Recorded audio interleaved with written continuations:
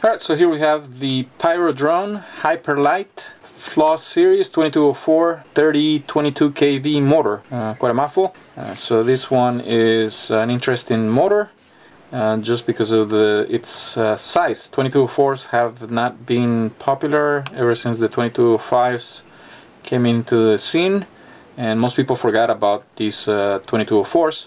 But it's good to see that they've been kind of resurrected in with using all these modern features and high kV. So these are for a very specific purpose, that's being an ultralight frame flying on 4S and some light 5-inch props or maybe 4-inch props. So pretty interesting motor, and as you can see, it has all the latest features. So if I'm not mistaken, these motors are made by Brother Hobby.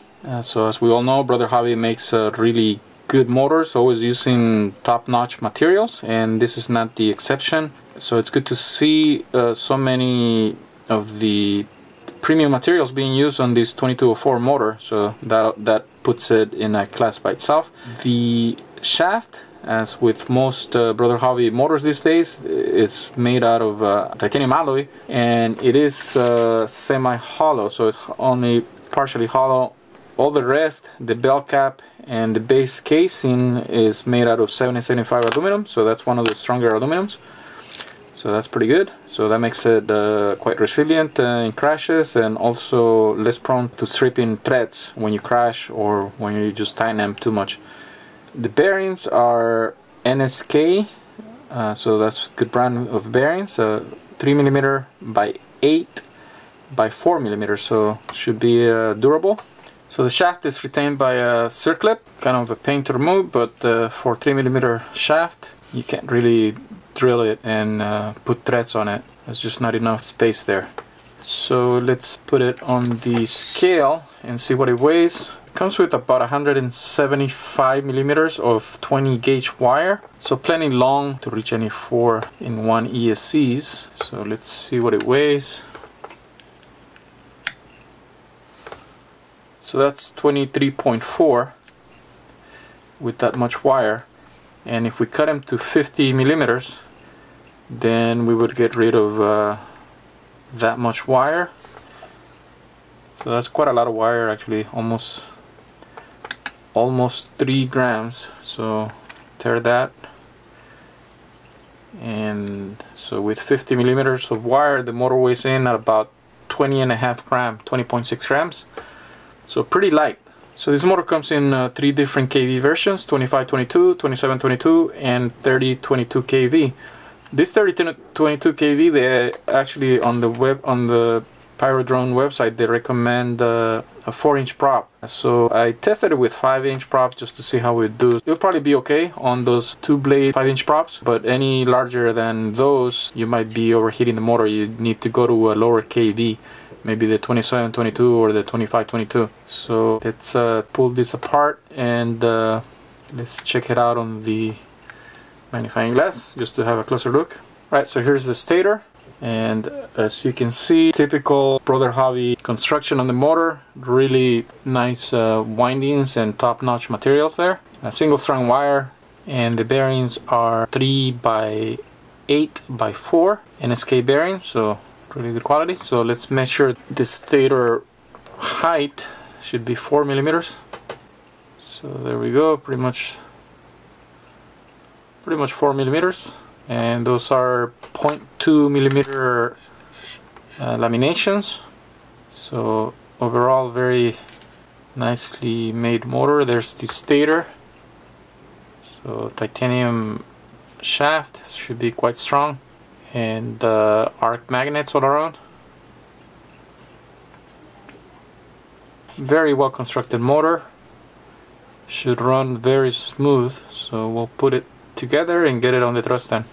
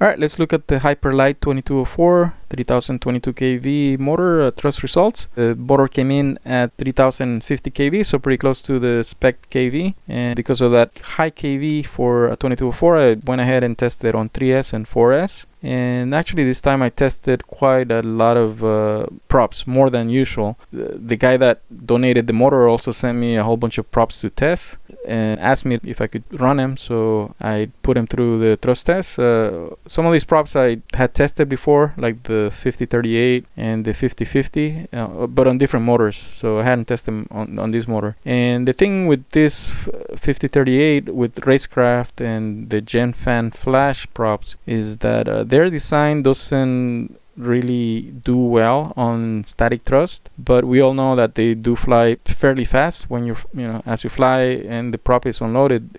This design of prop is actually made for performing best when flying forward, so that's one of the things to keep in mind. That's why this will always show low thrust on the thrust stand, so it doesn't really translate well into actual flight, but in reality, they do perform quite well. I started with the 4-inch props. Of course, this 4045, it's not a prop that you would match with this motor. It's just too small, I think.